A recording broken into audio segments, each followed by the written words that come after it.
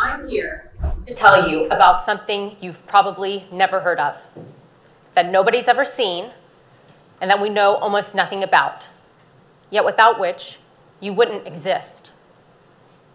In the dark corners of the universe lurks a type of matter so secretive, so invisible, that we only see how it affects the movements of massive galaxies. We can't see it because it doesn't reflect or emit light, but this matter makes up a vast amount of the universe. Physics can explain everything from the smallest atoms to the largest superclusters.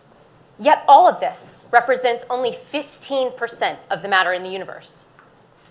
The other 85%, the cosmic seeds that birthed all the beauty we see in the universe today, including you, is dark matter. As a theoretical particle physicist, I want to know what dark matter is, where it came from, and how it behaves. In the models that I study, dark matter particles that wander too close to each other can gobble each other up, annihilating and producing two new particles called leptoquarks. Leptoquarks are rare, heavy particles that, if we were to find them, could not only help us understand dark matter, but could also move us closer to a theory of everything with a single unifying mother force. Now, leptoquarks are too big to stick around for long, and they quickly fragment into regular matter particles and radiation. These fragments are the key to piecing together a picture of dark matter. Now, while we can't see dark matter, detecting the regular matter and radiation it fractures into isn't a problem. In neighboring galaxies, like Andromeda, with lots of dark matter, these annihilations would happen all of the time, and we would get incriminating particle debris on Earth, which we can pick up with satellites and telescopes.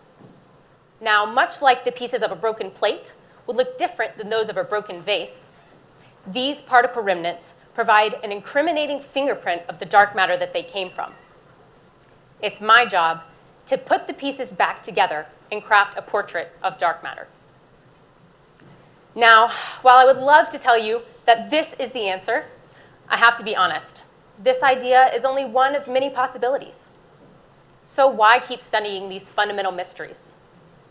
Einstein had his own perspective on this. He admonished, "Curiosity has its own reason for existence. One cannot help but to be in awe when he contemplates the mysteries of eternity. It's enough to simply comprehend a little of this mystery each day." Thank you.